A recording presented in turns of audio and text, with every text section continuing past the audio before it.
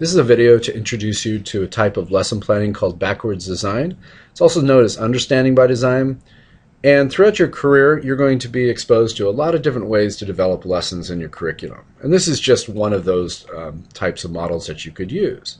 It was developed by Grant Wiggins and Jay McTee in the late 1990s, and they wanted to rethink the traditional model of how folks approach lesson planning. And this is caught on so well that it's also included at UH Manoa and also Chaminade. And I use this model in my own teaching, and I must attest that it has changed the way I look at lesson planning. So what does this consist of? Well, let's think about what a traditional teacher might do when first planning a lesson. Do you think they would come up with the lesson activities first? Or do you think they would come up with the objectives first? Or they would figure out how to assess the students and figure out how they're going to give a grade? This would be only post-assessment because we can assume that the teachers already know what level the students are at. So if you answered, decide the activities on which the students should do, you would be correct. It turns out that teachers are very busy people, and that one of the challenges is finding things for students to do in the classroom and fill the time. So they want stuff. They want stuff to be able to do in their classroom. But let's consider a typical teacher story. This is true of a friend of mine, Gary, who is a high school teacher who was going to present Romeo and Juliet to his class of juniors.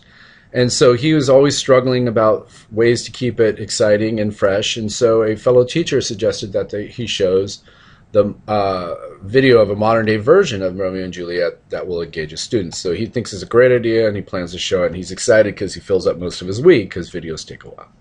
So he's come up with a lesson activity, but then he notices that students are not necessarily paying attention, and then he tells them, hey, should take notes because there's going to be a test on this later in the week, which he hasn't made up yet.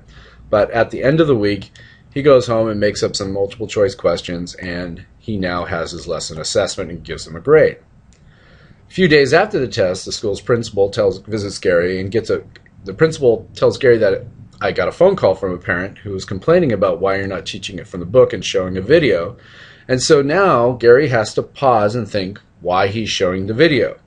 And so he replies that the students will be able to relate more to the movie than just reading from the text, and that he says that the students will have a better analysis of it, much better, and so now suddenly he comes up with the lesson objective when he's forced to. Believe it or not, a lot of teachers approach their lesson planning this way. And that's fine, but what happens is you don't know why you're really doing those activities and why you're really assessing the students. So we do it backwards. And if we go down here, how we approach it, a backwards design person would first make sure they know exactly what the students should be able to do in the lesson. So they decide the lesson objectives. And this is where it gets really backwards.